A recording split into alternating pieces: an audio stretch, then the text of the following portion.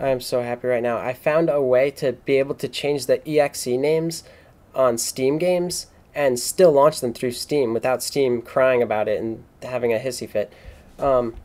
So check this out. I wanted to rename deadrising.exe to factorio.exe, and I did that. But when I tried to launch it, Steam cried and wouldn't let me do it, and Steam had to like re-download the original exe, and it just wouldn't launch the Factorio one, and I was upset. So I googled it and I found the golden command, bro. The golden command. I'll put this at the bottom of the video description. So you just type this into, you just copy and paste this into any game. Oh, you're gonna need to rename it for whatever game you're using though. Okay, so the only thing you're gonna need to change then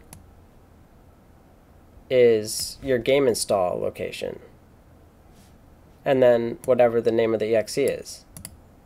So just change this to whatever game you're on, and then it doesn't have to be Factorio. You can name it like Triangle Basket. I don't know.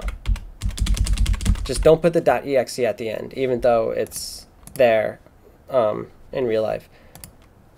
So yeah. It works. And then you just launch the game through Steam, and it works.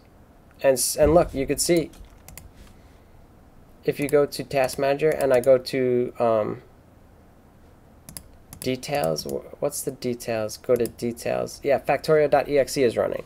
Isn't that dope? And Steam launched it.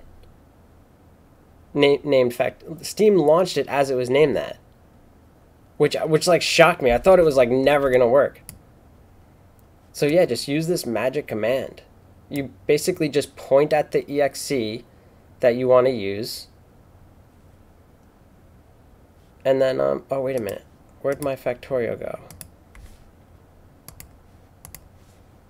Oh, because I was showing an example. Okay, so this is the command. I'm going to paste it in my video. Okay, thanks for watching.